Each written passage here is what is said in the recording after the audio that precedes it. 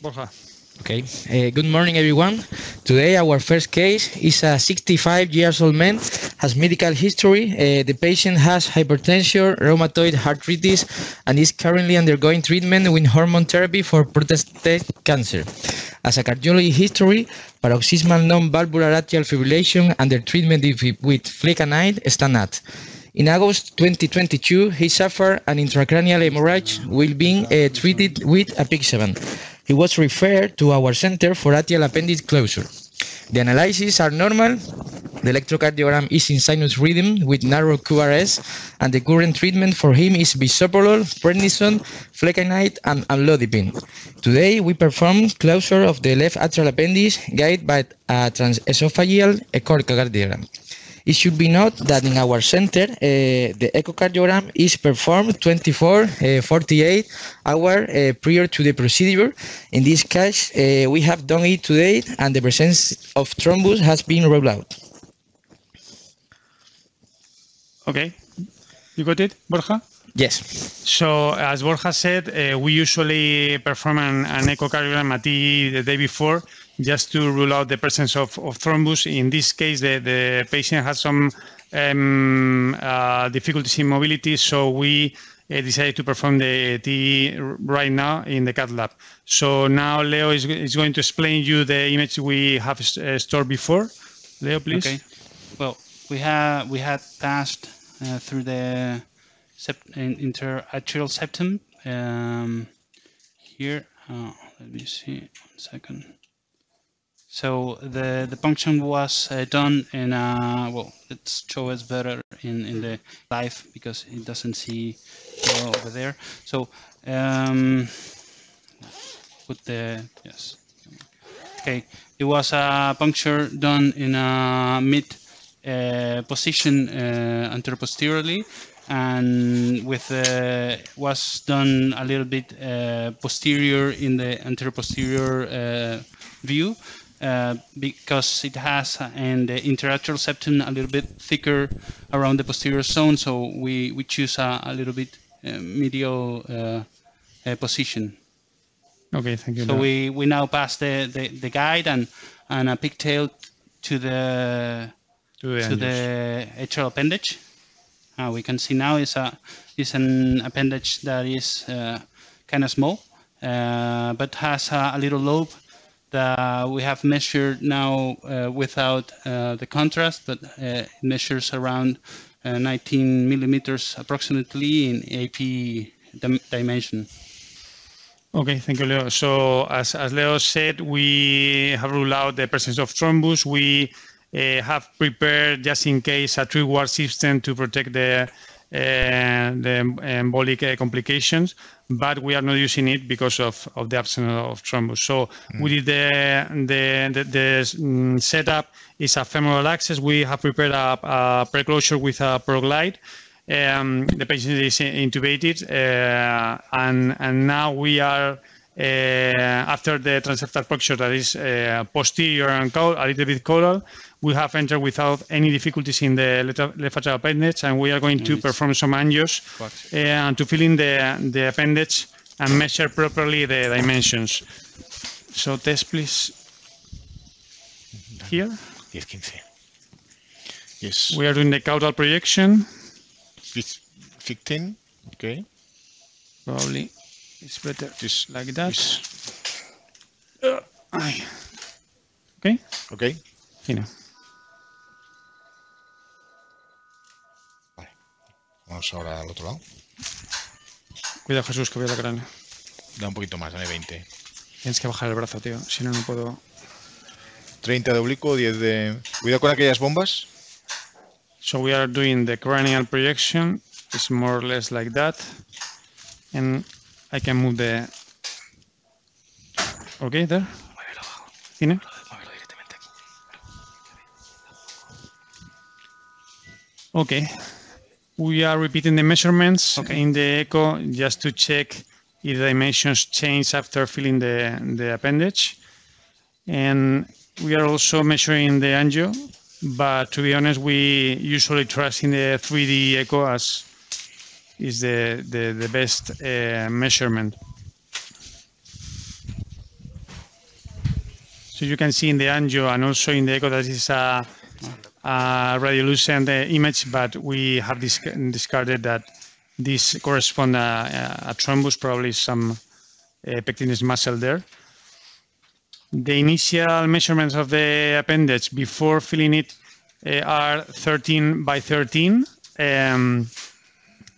But we are going to check again just to select the correct device and sheath. We are using an amulet device from Abbott company.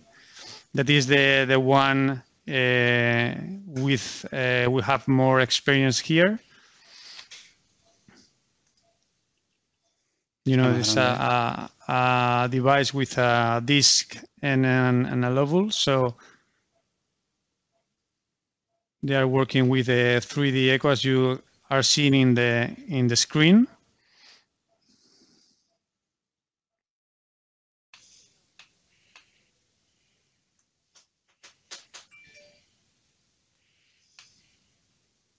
Of course, we completed the heparin 100 units per kilogram after completing the transseptal puncture. As we have explained in previous cases, we administer a little bit of heparin, in this case 20 units per kilogram before the transseptal puncture, just for being more safe in terms of thrombus complications before that. What do you think, Leo? We're going to measure because it has a little lobe over here. So it's I think Please point with the mouse because people is not seeing your finger. Sorry. Okay. Here. So this is the diameter, the 3D diameter. The same, the bigger one. So it's bigger than before. Yes. Has enlarged with the contrast injection, and also measuring that side that has this. Probably it's a different point because here in the angio it seems to be bigger than 13. Yeah. But let's check it perfectly. We are now in sinus rhythm, and the appendage has some compression, so we have to take into account this fact to choose if we are between two sizes. I think it's bigger. Yeah? So measuring. Take your time because it's the most important part of the. Yeah. It's around 1920 in this projection.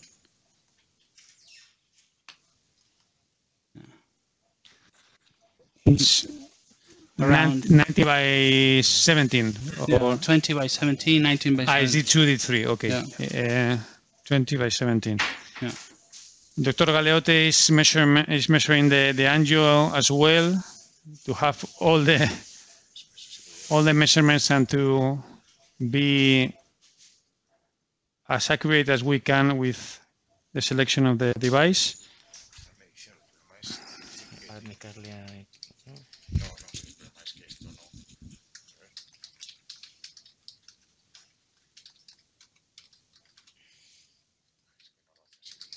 As you know, some teams are doing this kind of procedures without general anesthesia, but we here have a very good relationship with the team, and we are very comfortable with this setup because we can focus on the patient, the appendage, and the procedure.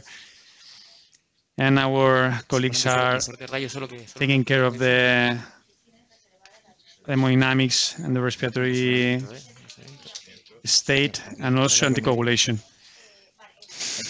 Entonces, distancia ya está calibrado, ya estoy estática distancia. Y ahora ya te deja medir, yo creo.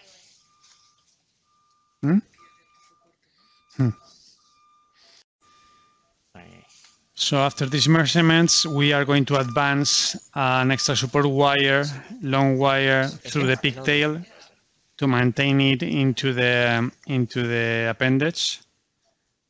Sometimes, especially in cases of thrombus, we advance this wire to the upper superior pulmonary vein, just to not to touch any thrombus in the appendage. But in this case, we prefer to do like this. ¿Cómo vais, Borja? here, Borja and Guillermo, the measurements have increased. Now the measurements by 3D echo are 20 by 17. 16 millimeters. 16. Which is the measurement in ICO? 20 by 17.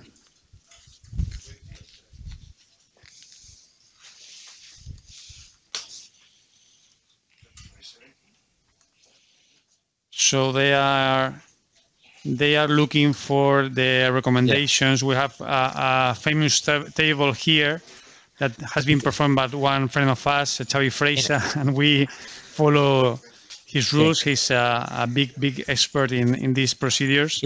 20 by 17. By 15.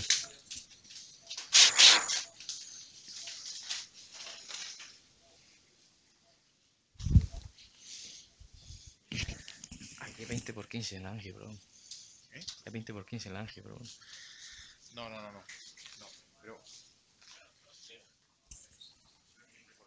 Sí, muy diferente. Está en otro sitio. No, medio justo el lóbulo. As you see, the controversial point here is that the measurements now are very different from the initial measurements.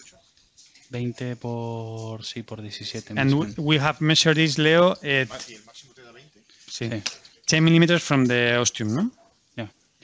Sí, si quieres lo medimos otra vez. Pero...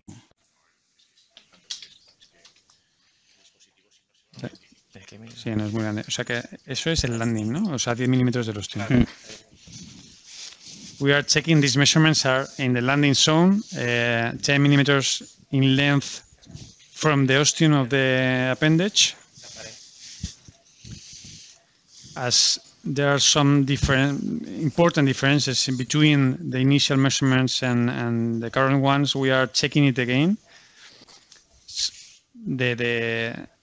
The reasonable thing is that after injection with the pigtail, the appendage increase its size, but this increasing is pretty significant. So we are checking again.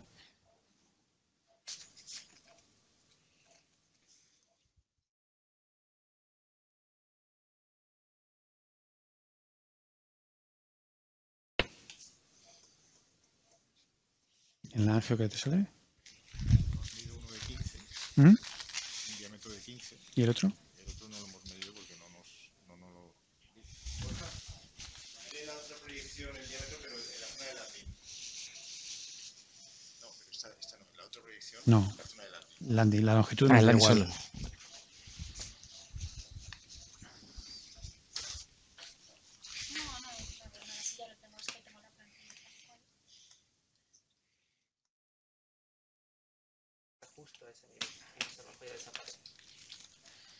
O sea, tiene una zona que es una zona más estrecha.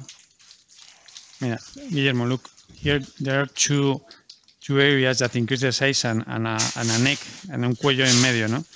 So Has a little neck we over want here. to land before the neck. Yeah, that's it. So if we take this measurement is smaller, but just a little bit that is it increases Yeah. by significant La otra es 14. amount. In the angio, we have 15 by 14, so similar than the initial measurements in the 3D echo. Let's measure here. Maybe. So the measure, We are here in the neck, so Yeah. I guess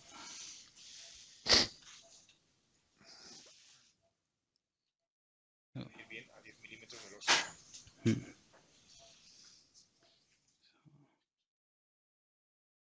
es que varía muchísimo justo ahí. this is the circ.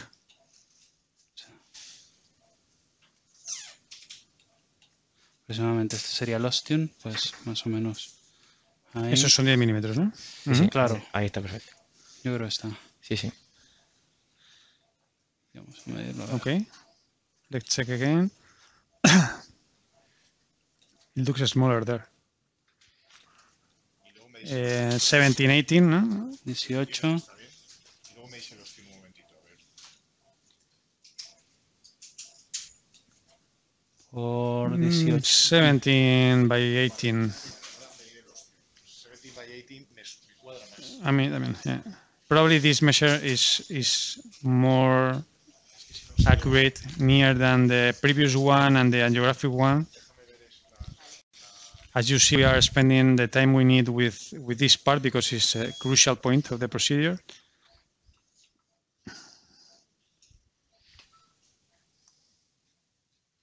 Por ahí, ¿no? Por 17. Por 18 por 18 son 22. Si me cuadra más. Y ahora que mirar el ostium, porque claro, luego tenemos que intentar el marcha de la manera posible. Yes, we are checking the landing zone and also the ostium because we always try to 24 el ostium, ¿cuánto mide del dispositivo de 22? ¿Cuánto mide el disco? to occlude the Marshall with the disc. This is another controversial point because with some devices, as Watchman, as you know, you are not occluding never the Marshall. We have reviewed our cases with Amulet, in which we have covered the Marshall and compared them with the cases in which we didn't cover it, and we have no difference. So we still try to cover the Marshall with the disc, but if we don't cover it, we are not concerned about that.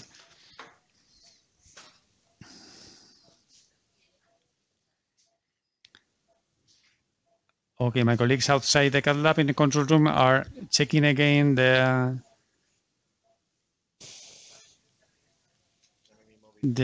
sizes of the sheath and the devices with these measurements, 18 by 18 more or less, that I think by heart that is a 22 device that goes through a 12 French sheath. Coincide.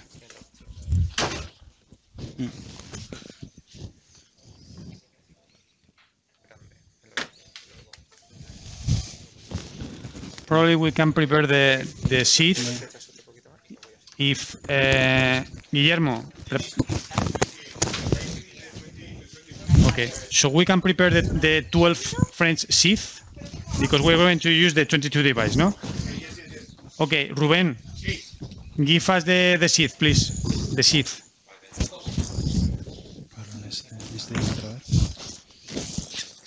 Okay, so we are preparing the sheath. The first thing before advancing the extra super wire. Ahí mejor. Chus.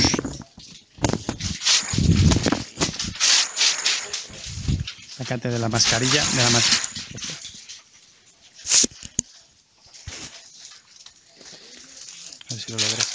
Okay, so before retrieving the transectal sheath, we are preparing the sheath of the device. That you know is a conventional sheath with a dilator and the proper sheath.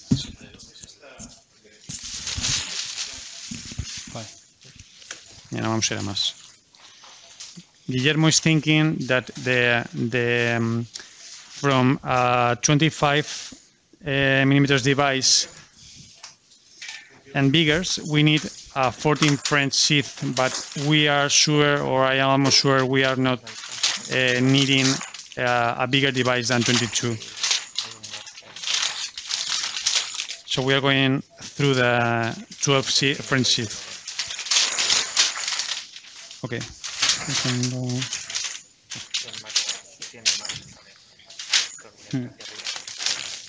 Así. Okay, so we are preparing everything before. Yo creo que no. I don't know if the camera can focus on the preparation of the device. Tiene espacio. O sea que... Thank you. A ver. So the device, as you can see, is pre-mounted. Is it easier for us to prepare? ¿Quieres explicarlo? So the first thing is to secure all the connections to be sure there is not air on it.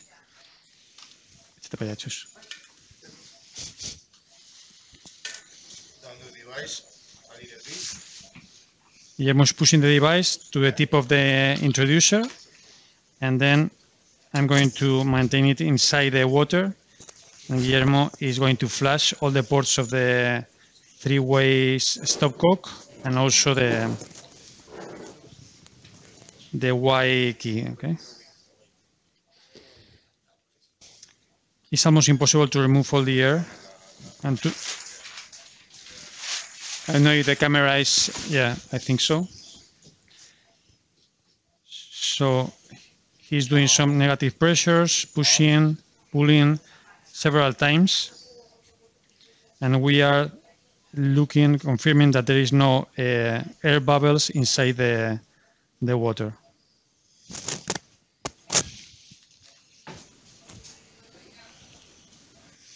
And the last time is always pull. The last movement is pulling, close the stopcock, and we have prepared the device. So we are going to advance the extra support wire. ¿El TCA está bien, chicas? ¿El TCA? La que tú quieras. ¿200? 230, Alfonso. Tenemos que subir la parina, ¿no? 350, ¿no? 300. ¿Podemos bajar la luz ya un poquito? So you see the compression of the appendage. That is another part, another thing to consider. Sinus rhythm, yeah. ¿Me ayudas? Una gasa mojada, por favor. So Guillermo is retrieving the pigtail, maintaining the wire inside the appendage if we can.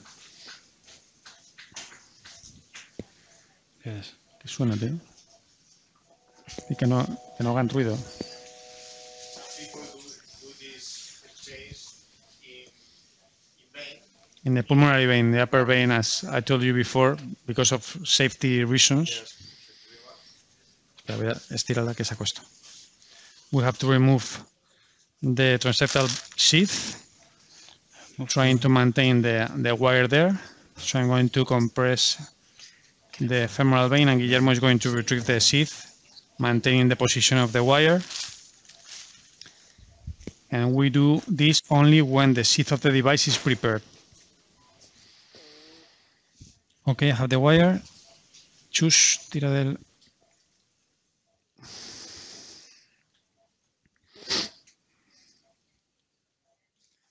Rubén, ¿podéis cerrar aquella puerta, por favor?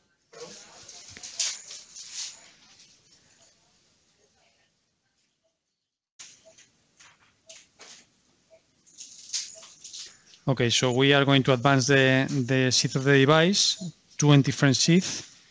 It's another important part, looking the angio, maintaining the wire there. Okay, it's easy to advance. If not, we check the groin. I think I am advancing easily, Guillermo. This is a very good projection because we see the sheath and also the tip of the wire. I'm advancing here. You always need to rotate a little bit to advance. So we are advancing through the septum, and we are here. So advance a little bit counterclockwise to cross the septum. I'm crossing, so I'm going to retrieve a little bit the dilator, a little bit, and advancing the sheath inside the appendage. Leo, ¿estoy en la orejuela? Just checking.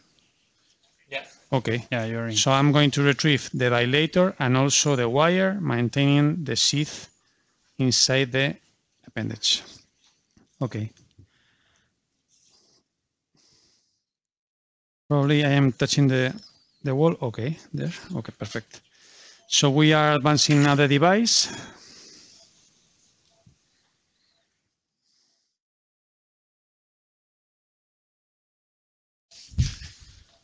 We are connecting.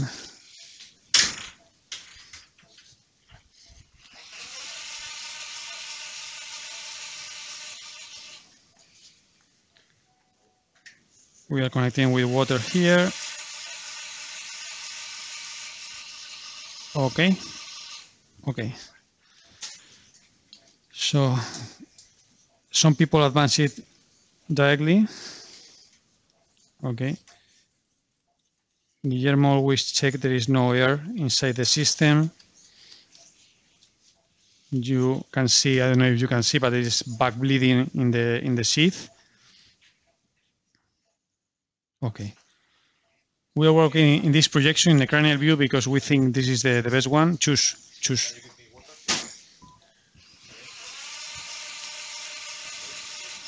We are advancing the device. Seguramente está muy avanzada la vaina, ¿eh? No, ok. Guillermo have check. Contraste, ¿no? Voy a retirarme un poco, ¿eh? Es que estoy muy metido, ¿eh? So we are deep inside the atrium, and Guillermo is pulling the lobe outside the sheath. We are very deep in the appendage, but it's I think a good site to go back. Leo, you can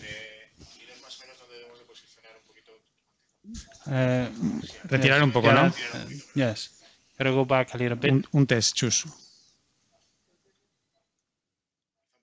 A little bit. Probably is there the landing zone. Yes. Yes. Okay. So Guillermo is doing the maneuver, advancing the device and retrieving the sheath. I am maintaining the counterclockwise. Okay. Sí, maintaining it. Yes. Seems right. ¿No está un poco fuera?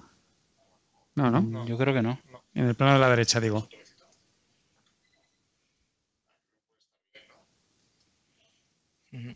Okay. Let's try to advance the... Le digo porque está en ritmo sinusal y en el plano de la derecha ves que está al ras, ¿eh? ¿Ves? Uno de los lados. Yes. I think it's in a good zone. In a good zone, okay. Yes. So we're going to try to open the disc. Guillermo is pulling back the sheath and pulling the system. Look the angio. I'm maintaining the position of the wire, the sheath, sorry. And this is the disc. And okay, I think it's a very good position there. Yeah. Okay, sorry. Okay. Okay. It seems right. So we have to check it. Circumflex. We don't have ECG. Yeah, there. Doesn't take the Mitral.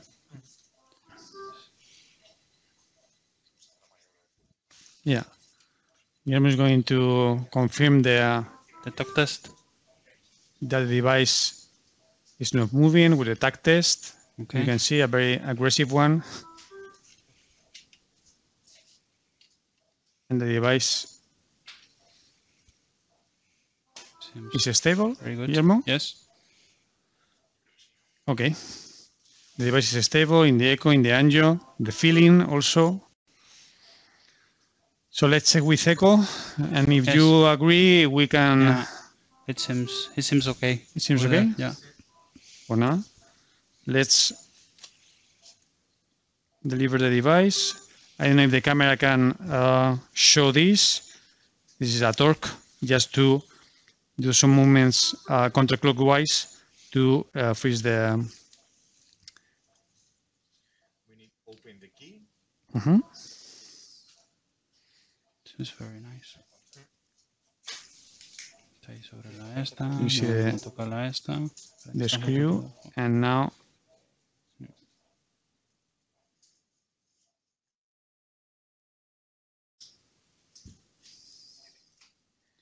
I know why sometimes it happens that the device is not being apart from the screw. Are you sure it's maintaining the... Probably, yeah. Ya está. Okay, so the device is delivered. Let's check again with everything, but I think everything is okay. In the echo, at least, in the angio, Hemodynamics. Yeah. No leaks apparent. ¿No has cogido el Marshall? No, por debajo, ¿no? Justo. Por debajo. No. Is the thing, the debate we have told before. We are below the Marshall, but there is no leak. And probably to cover the Marshall, we need a very big disc, another device that does not fit with the landing zone. So you have two options. Choose a specific device with different sizes of the lobe and the disc, or not covering the Marshall. That is a good option, and is the thing you are doing with a Watchman device, for example, with no issues. Okay, we are done. Okay. So we are retrieving the sheath, the PA projection, el avanzador del ProGlide, por favor. And as I told you before, we are closing with one ProGlide, una syringe with water. Okay.